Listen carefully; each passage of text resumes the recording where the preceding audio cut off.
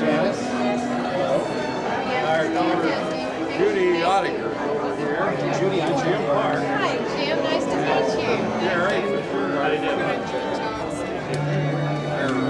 Explaining that I run it better ago that I stay away from service. Can't raise them to get any money from it, so Stand by, Al. We're ready to cue you here. You are a cultured fellow. I thought Al's going to do this. Got a number, pump, motor. I can get here very easily. It's just all those exercises.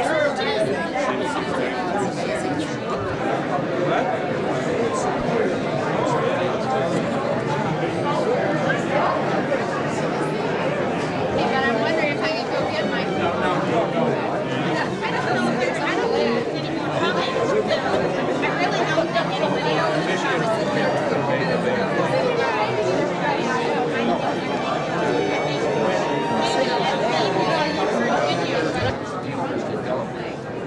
And we were making it to one local legislator. We were given 7 minutes, and we were told if you go over 7 minutes, we're going to chop your head off. And so everybody got up and did 7 minutes. The vice president for university relations, former dean of Ezra, with 17. Thank you for this, but I'm up here and I got the microphone and the guy talked for 40 minutes. And somebody said, why did you wake him up? Some of our people, what they do in their interest, they'll want to know put something together to familiarize you with some of our folks.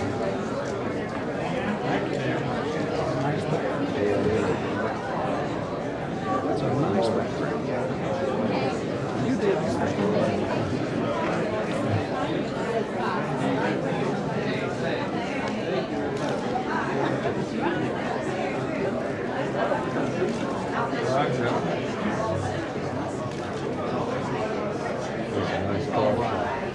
Good afternoon. Good afternoon and welcome. We're very pleased to have you all here. I'm John Worthen, president of Ball State University. and I'm pleased and honored to be hosting this very special occasion on behalf of the Board of Trustees of Ball State and our entire university. We're here to honor John and Janice Fisher by officially naming the Institute for Wellness the John and Janice Fisher Institute for Wellness, and by establishing a chair in exercise science, all of this in recognition of their generous contribution to the Wings for the Future campaign and for their continued interest and support of Ball State University through the years. Janice Fisher was reared in Muncie and returned with her husband John in 1941. She was quite active in community and cultural affairs, while Mr. Fisher worked his way through all facets of the ball glass manufacturing business.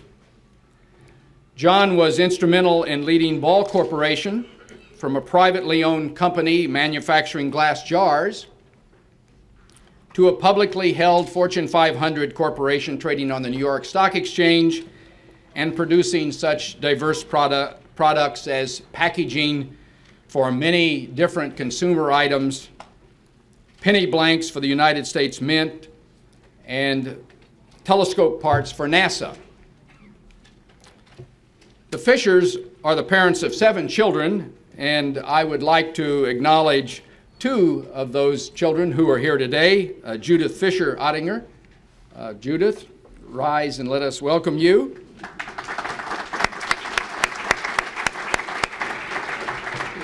And a son, Gerald M. Fisher. Jerry?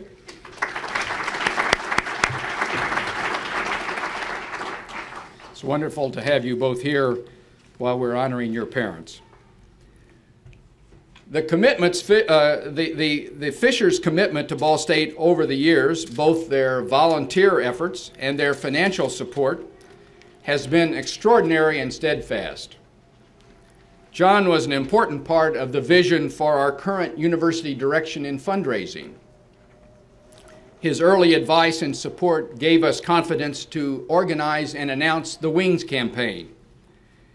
He was an active member of the campaign cabinet, giving knowledgeable counsel and asking critical questions and personally soliciting potential donors. I can attest to what an excellent job he did on all counts, particularly on soliciting donors, because I accompanied him on several of those visits. And in the words of our undergraduate students, he is awesome. It seems quite appropriate to place the Fisher name on the Institute for Wellness and the chair in exercise science because for over 25 years, John has been interested in health, physical fitness, rehabilitation, and promoting healthy lifestyles. He played a role in the early development of the Human Performance Laboratory, stimulated interest in the field of cardiac rehabilitation, and for 9 years has been chairman of the board of Ball Memorial Hospital. He also served as a member of the Governor's Commission on Medical Education and is presently a member of the East Central Indiana Committee on Medical Education. It is rumored as well, and I have referred to the historian of basketball, Warren Vanderhill, to check out this rumor, but he tells me that not only has John been interested in fitness and wellness, but in high school and college, he was a pretty good basketball player. Even played at Madison Square Garden for the University of Tennessee. Janice's loyalty and support can be traced back to her father, Edmund B. Ball. He was one of the Ball brothers who provided funding to establish Ball State. The Ball family's commitment to this institution has been exemplary. Ever avoiding the limelight, Janice is nevertheless one of the most dedicated and loyal friends that this university has. Together, John and Janice Fisher gave the largest gift ever made to Ball State by individuals. Our gratitude is as enormous as your contribution. And I want you to know, Janice and John, that your early gift to Wings gave us tremendous encouragement.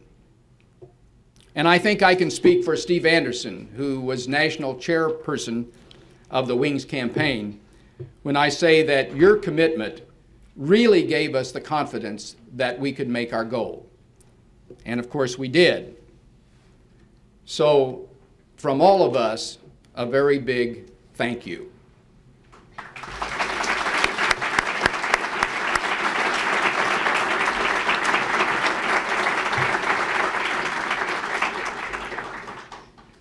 Now we've asked some other people to express appreciation as well, representatives of the Fisher Institute for Wellness and the Human Performance Lab and the Board of Trustees. And in a moment I will introduce these people and ask each of them to comment briefly.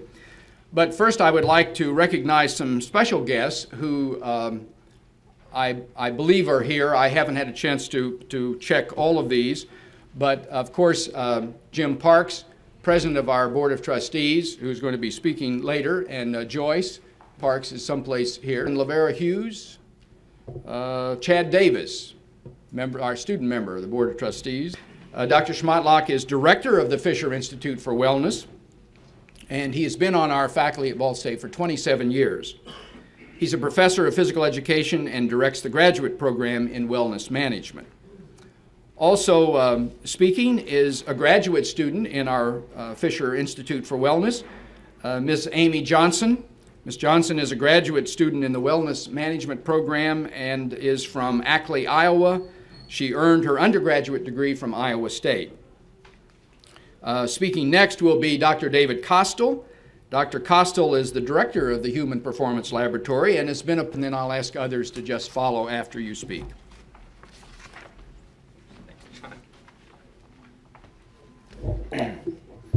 Well, it is indeed a pleasure to be here today and to celebrate this event. And speaking on behalf of the Institute for Wellness and the Institute staff, and I'd like to just very briefly introduce those folks, and if you just raise your hand, Dave Gobble, Beth Nielsen, Reuter Kroos, Ruth Warren, Donna Ryder, Idonna Compliment, Debbie Scheller, our graduate students, and then a person many times who perhaps is overlooked, but a person who has been responsible for our continuing evolution as an institute and a program, and a person who is a valuable member of the Ball State administrative staff, Associate Provost Tom Kalyazinski. But I really wish to thank each of you for coming today to help us to celebrate this dedication of the John and Janice Fisher Institute for Wellness. I guess from my standpoint, it really is only fitting that a family that has been so generous to the university and the community and who has demonstrated such an active interest in enhancing the health and well-being of its citizens through community service, membership of many health-related boards, affiliation with Ball Memorial Hospital, should have its name placed on an entity which has been charged with training wellness managers and gerontologists and facilitating the university-wide goal of creating a wellness environment. Indeed, we do feel privileged to have the Fisher name placed on the Institute. In many academic circles, of course, names attached to organizations serve to catch people's attention, denote an air of distinction, and for another variety of other reasons, place it in a high regard. While this is a great honor, many times, and it all should be remembered, that it comes with really a tremendous responsibility.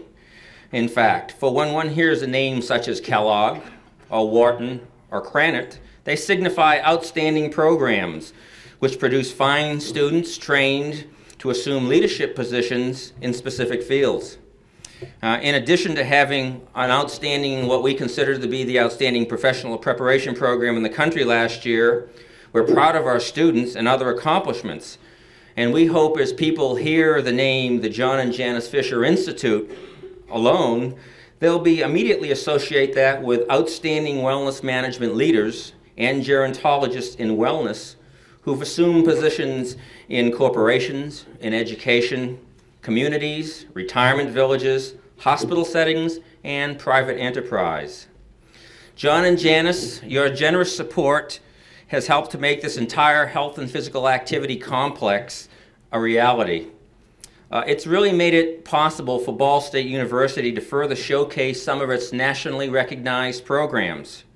and it has provided space for increased health and wellness, promoting opportunities for faculty, staff, and students, and the citizens of Muncie. And it serves as a source of pride for the people who live and reside in this building, as well as all of those folks across campus who come to it on a daily basis.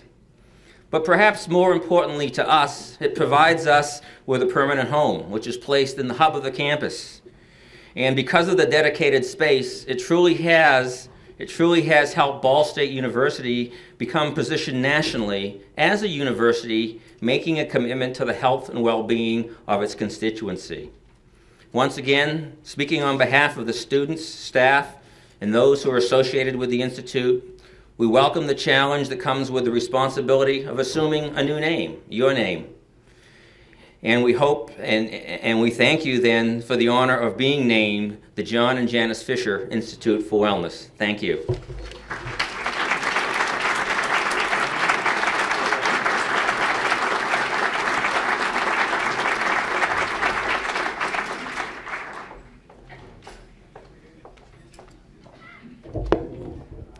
I'd like to say that I'm proud to represent the wellness management and gerontology students today in thanking the priority while we study. Besides establishing an environment that encourages personal well-being, the Fisher Institute provides a place for us to develop interpersonally and professionally. We're able to learn from experts in the field and share ideas with others. We open our minds to different views and beliefs, knowing that we'll have the freedom to form our own opinions. The reason the service projects here give us a lot of practical experiences, expert guidance, freedom for creativity, and a serious dedication to encouraging others to pursue well-being combines to make our time here very worthwhile. I'm sure I represent the other wellness management students when I say that our short time here is invaluable. The people we meet, academic and professional experiences we gain, and further sense of well-being that we achieve are deeply valued. On behalf of the wellness management students, I'd like to once again thank John and Janice Fisher for their contribution and let them know that it is appreciated.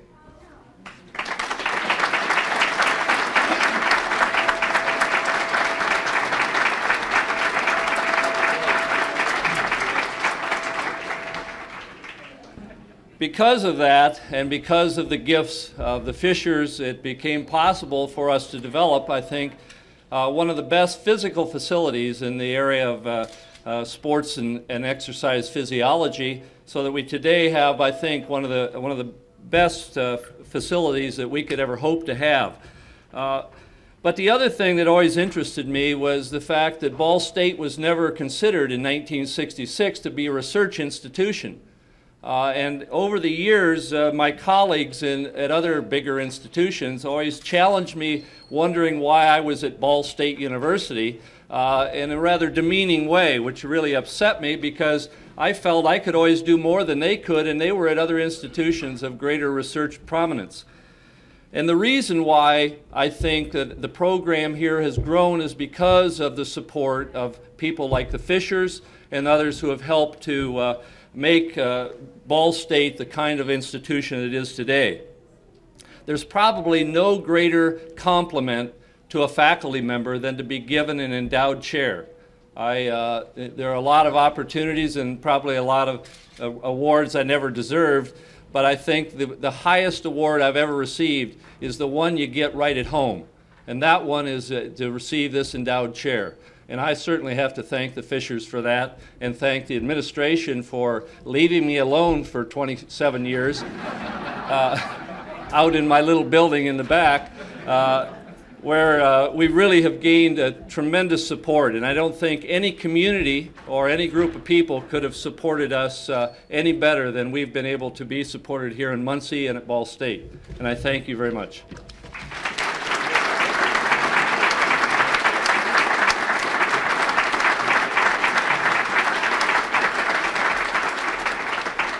Attitude. Yet it will be a perpetual reminder of the appreciation that we feel for this couple and what they have done for Ball State University and higher education. President Worthen and John and Janice, if you would come forward, please.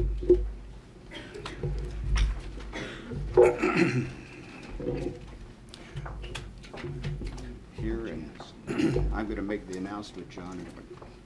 On behalf of the Board of Trustees, I declare that Ball State University establish a professorship to be named the John and Janice Fisher Chair in Exercise Science, and that the Institute for Wellness at Ball State University now be officially known as the John and Janice Fisher Institute for Wellness. And if I may come over here, we'll have a completion of the dedication.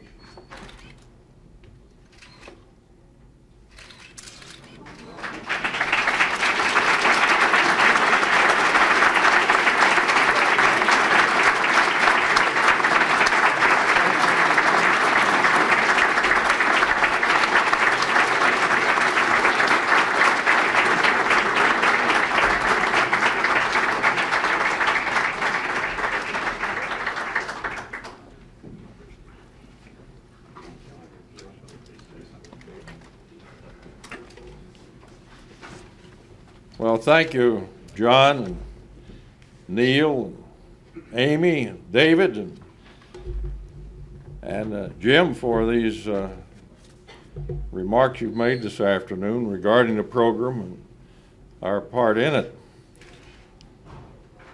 You know, it's great to be honored, I think, and associated with perhaps the best-known international program in wellness and in exercise science that has been the result of those 27 years beginning in the closet. I remember it was, he says it was a room. It wasn't very big in the beginning, but you can see what's taken place over these years with the dedication and the expertise that David and his associates have brought to this institution.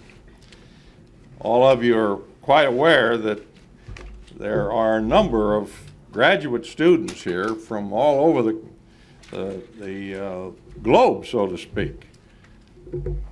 Well, my interest in wellness, I think, begins with the fact that my parents were interested in our well-being, taught us good habits, and those good habits, I hope, have been passed on to my children, two of which have honored us with being here this afternoon. By participating in sports, I think we all gain a great insight into how important it is to keep your body and your mind in good health, and this has been something that I pursued as a young man and have at least tried to keep in fairly good shape since that time. As an employer, I don't think any of us can deny the fact that a good, healthy workforce, particularly in a manufacturing organization where you have continuous production, is most important. Nothing more frustrating for management to have absenteeism and people who are away because of many other reasons, but many because of their health habits and their eating habits, and perhaps the way they just simply look at their job. But I think we all know how important that is. Well, I should tell you that my particular interest in this project here you see surrounding you this afternoon is started back in 1961 or 62. In those days, I traveled to Chardon, Ohio a number of times where we had a rubber plant, and I had riding the nickel plate in the New York Central in those days while I was reading in the newspaper about Dr. Curitin. Of that time, he was working on a program with the Cleveland Clinic to take heart patients and starting them by just simply walking them across the swimming pool, that he finally, after 6 months, would have them swimming a half mile. Well, I thought if someone could take people in that shape and do remarkable things with them and bringing them back to good health, we ought to learn something from him. So in those days, the YMCA had a very mediocre program in exercise and wellness, and we brought Dr. Curtin to Muncie. I must say, Rosemary, that Alec was very reluctant to give up $450 from the foundation to pay his way over here, but that was the best investment I think we ever made. But anyway, Dr. Curtin came here, and we got Morton Fulmer at the YMCA interested in what he was doing, and with the help of Walt Cameron, Dr. Walt Cameron, Dr. Harold Nelson, Dr.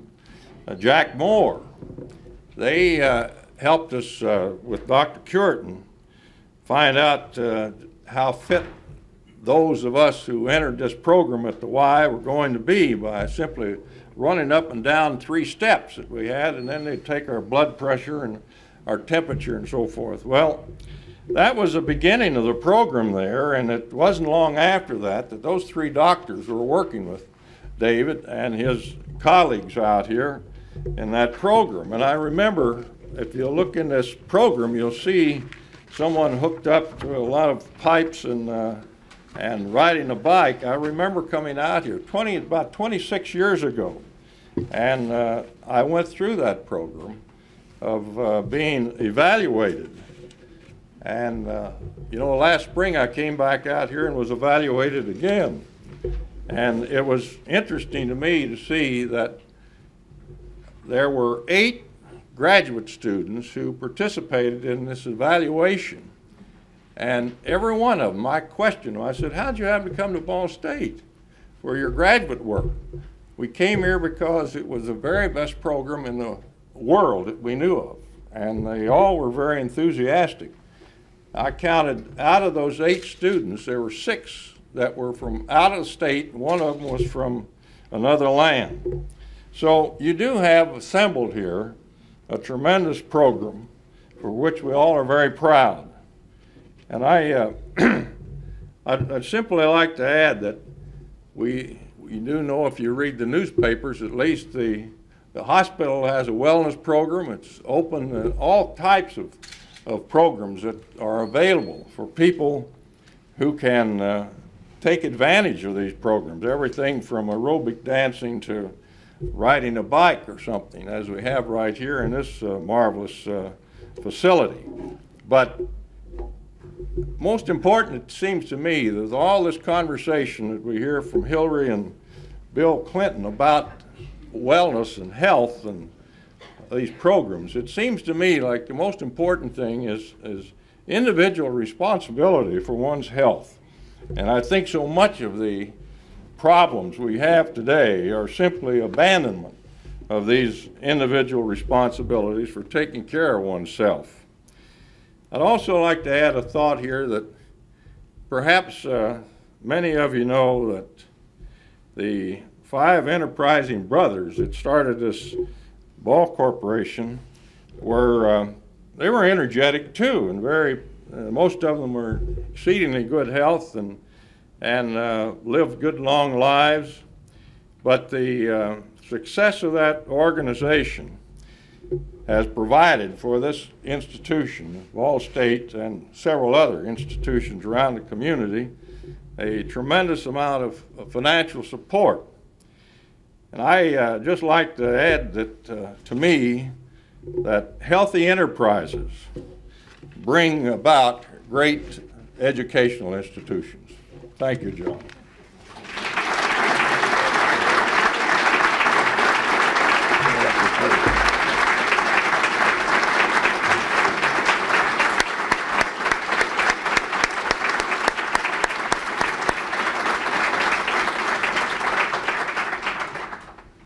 Thank you for those remarks, John. We are very proud of the Institute for Wellness and the Human Performance Laboratory. And now that the chair, which David Costel holds, and the Institute for Wellness will be named the Fisher Institute and the Fisher Chair, it will make us even more proud. There were a number of people who helped pull the logistics for this afternoon's naming ceremony to put on this program. I want to thank our string quartet, and certainly invite you to have refreshments and to visit the John and Janice Fisher Institute for Wellness and the Human Performance Laboratory. The Institute is on this floor. The Human Performance Lab is just below it on the first floor. Students and Cardinal Corps personnel will be pleased to direct you. Thank you all for sharing this very special occasion.